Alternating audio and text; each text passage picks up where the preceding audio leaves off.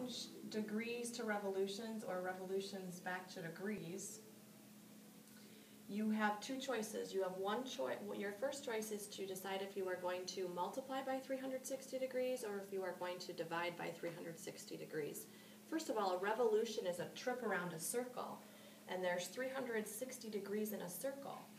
So if, for example, you know that you are at 90 degrees and you need to know how many revolutions that is, well, 90 degrees is 1/4 of a circle. So all you need to really do is take the 90 degrees, divide it by 360, and that gives you 1/4.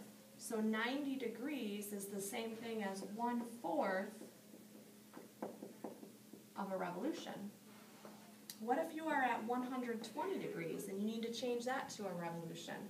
Well, 120 degrees is 1/3 of a way around a circle. If you didn't know that, though, you just take 120, you divide it by 360, giving you 1/3 of a revolution. You could also work backwards. Let's say, for example, that you have rotated 2.5 revolutions, and you need to know how many degrees that is. Well, you're going to work backwards. Rather than dividing by 360 degrees, you are going to multiply by 360 degrees. So you take the 2.5 and you multiply that by 360. 2.5 times 360, well, 2 times 360 is 720. 720 then plus 1/2 of a revolution around a circle is 180. So 2.5 times 360 is the same thing as 900 degrees.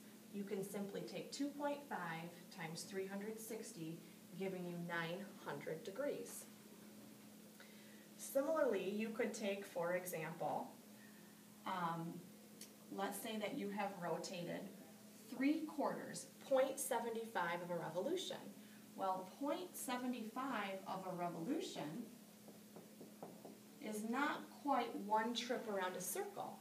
To figure out how many degrees that is, you simply take 0.75 and you multiply that by 360 degrees, which will give you 270 degrees.